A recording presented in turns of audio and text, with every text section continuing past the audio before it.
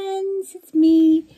I'm going to read a book called Hopper's Easter Surprise. Now, Hopper is an Arctic hare, which hare is another name for bunny, and Arctic is where it's really, really cold. Remember, we talked about that? Where it's really cold is called the Arctic. So, Hopper's Easter Surprise. Let's see if I can get this right. Hopper was sitting in his hollow, thinking, "Will I always be an Arctic hare, Mama?" he asked. "Of course," said his mommy with a smile. "You'll grow bigger and stronger, but you'll always be a hare." "I wish I could be another animal once in a while," said Hopper, leaping nimbly over his mother's back. "I want to fly like a bird," he said.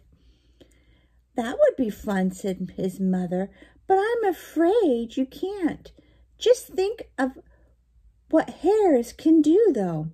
No other animal can leap or turn somersaults as well as you." Hopper followed his mommy. Hopper followed his mommy to the edge of the high plains and gazed down into the valley below. "Do all hares look like Mama? Look the same?" Hopper asked. "I hope not. I don't want to look like all the others," said Hopper. "Oh, you don't look like all the others. One of your ears has a beautiful blue tip. When summer comes, your fur will turn brown, and you'll look more like the hares who live down there. The Easter bunny has brown fur too," she said.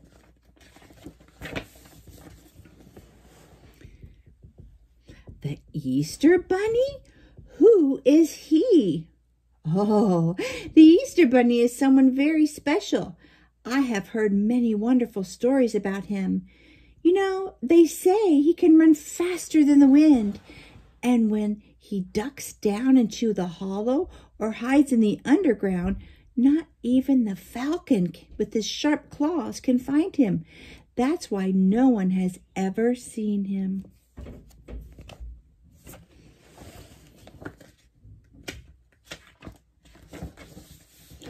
"Well, what else do they say about him, Mama?" asked Hopper eagerly. "Oh, he is very brave. Neither the fox nor the wolf frightens him. And every year at Easter he collects eggs from the hen houses and cleverly carries them home.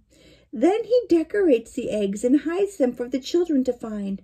There, now, I've told you everything that I know," said Mama. "Well, I want to be an Easter bunny too," cried Hopper, rushing away. But after a few moments, he stopped. "Just how do you become an Easter bunny?" he wondered. Let me think. What did Mama say?" "You have to be brave, and you mustn't be afraid of a fox." So Hopper went bounding through the forest looking for a fox. At last he found one. The fox was asleep in the hollow log. He had expected a fox to be more dangerous than this. Fast asleep, it looked like it was quite harmless. "If only Mama could see how brave I am being," thought Hopper.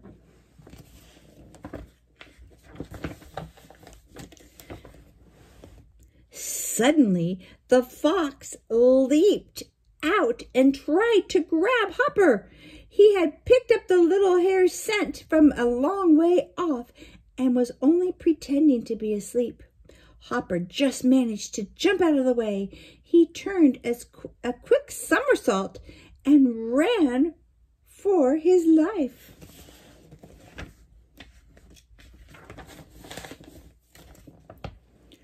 Hopper raced into a thick clump of long grass and crouched down as low as he could.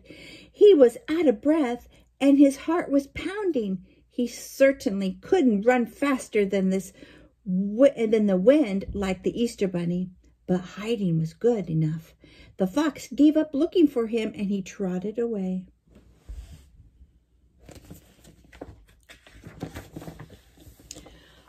Oh, dear! It's hard work being an Easter Bunny, sighed Hopper. He crept quietly out of the long grass and hopped into the meadow. Hopper couldn't believe his eyes. A brown hare was sitting right in the front of him. "Hello," said the brown bear. "Hello," said Hopper shyly. Are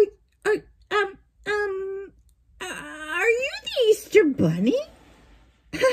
"The Easter Bunny? Who is he?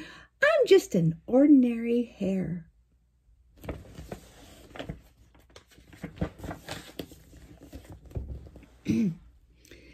"That's a pity," said Hopper.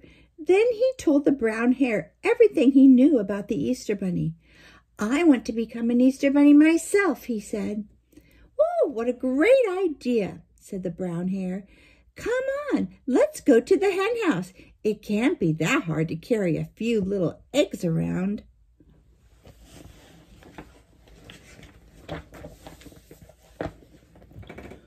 Once inside, the two young hares explained to the hens that they wanted to be Easter bunnies, and they needed some eggs. "Oh, of course you can have some," cackled a kind little hen.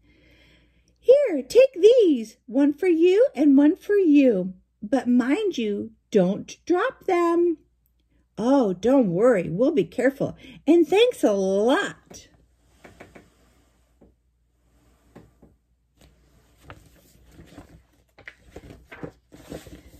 "Come on," said Hopper. "Let's take these back to my mama. She's sure to know what the best way to decorate them." They walked very carefully, but the climb up the high plains was much harder than they expected. Just before they reached the top, disaster struck. Hopper took a tumble, and the brown hare tripped over him, and both eggs were smashed.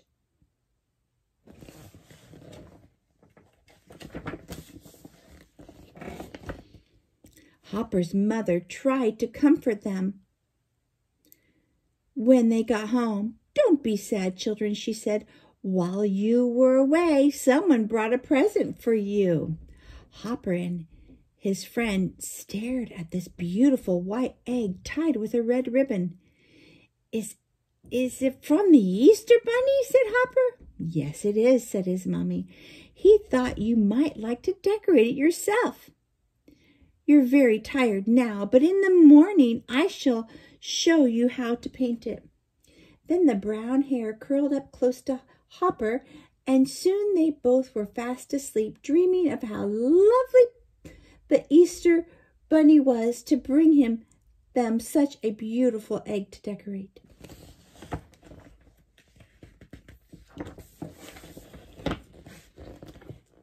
The end.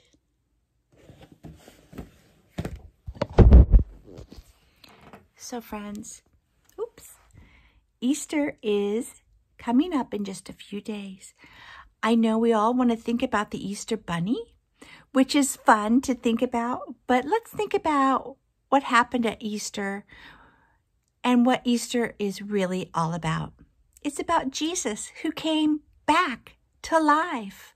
He came back for us, and he saved us from the sin of the world.